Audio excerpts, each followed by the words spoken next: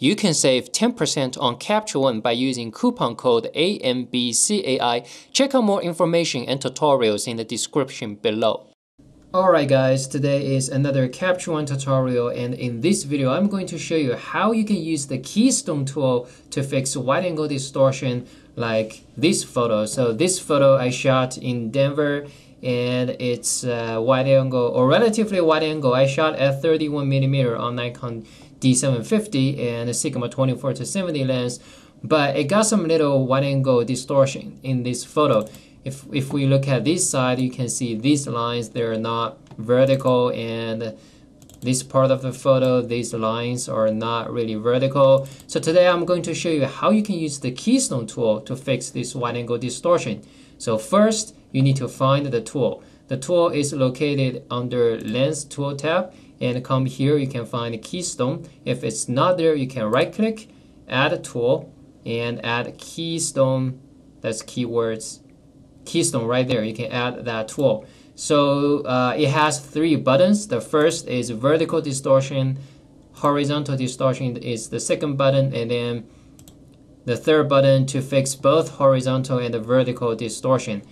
And also you can come here, right there, this cursor toolbar, you can click on Keystone, or you can right click and select the vertical, horizontal, and the Keystone for both. For this photo, I just want to correct the vertical distortion. I want to make all these lines vertical, so I want to select the first vertical tool. And now you are going to pick 2 lines to correct. So basically, I'm gonna select this line, and you want to make a precise selection. So you want to zoom in close, and you can press spacebar key and navigate, and make sure this line and the line you want to correct matches as close as possible. All right, maybe like that. Now zoom out to fix the other side. Pick a line.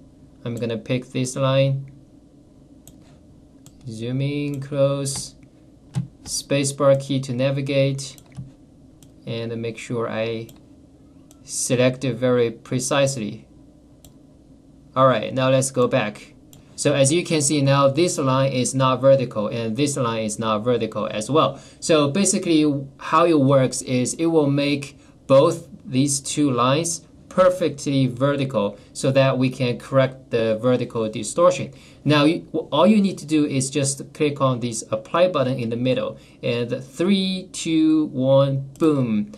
That's when the magic happens. So automatically it makes this line vertical and this line vertical. That's how it works.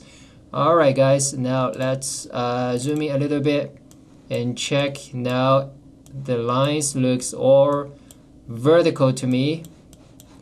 That's very good. Spacebar key to navigate. Alright, this is before. It got some little wide angle distortion there, and this is after we fixed it. Alright guys, I hope you find this tool helpful, because I personally find this tool very helpful for correcting wide angle distortion for architecture photos, for cityscape photos. I also hope you find it useful. Yeah, that's it for me today. And if you haven't subscribed to my YouTube channel already, please consider subscribing. And you can click on my profile photo on the left hand side to subscribe to my YouTube channel. Or if you want to watch more Capture One tutorials, you can click on the video on the right hand side. Alright guys, I hope you have a fantastic day, and I hope to see you next time. Bye bye.